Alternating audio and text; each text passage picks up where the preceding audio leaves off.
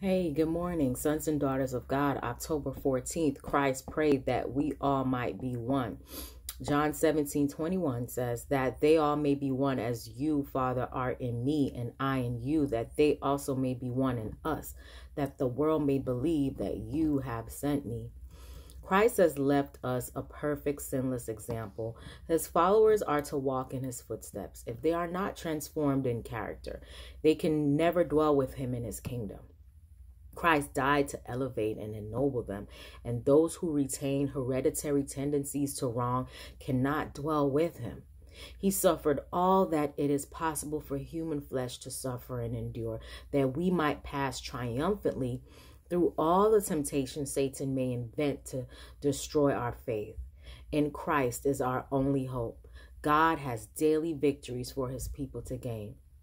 By his heavenly gifts, the Lord has made ample provision for his people. An earthly parent cannot give his child a sanctified character. That's what I've been trying to do with Malachi. He cannot transfer his character to his child. God alone can transform us. Christ breathed on his disciples and said, "Receive you the Holy Ghost." This is the great gift of heaven. Christ imparted to them through the Spirit his own sanctification. He imbued them with his power that they might win souls to the gospel. Henceforth, Christ would live through their faculties and speak through their words. They were privileged to know that hereafter he and they were to be one.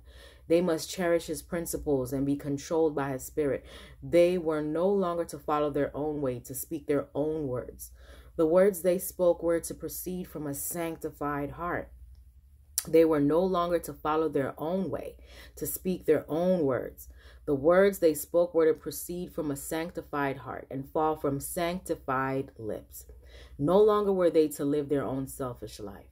Christ was to live in them. He would give to them the glory that he had with the Father, that he and they might be one in God. Young men and young women should realize that to be one with Christ is the highest honor to which they can attain. Consecrate all that there is of you, soul, body, and spirit, to the Lord. Yield every power you have to the control of the Holy Spirit. Have a great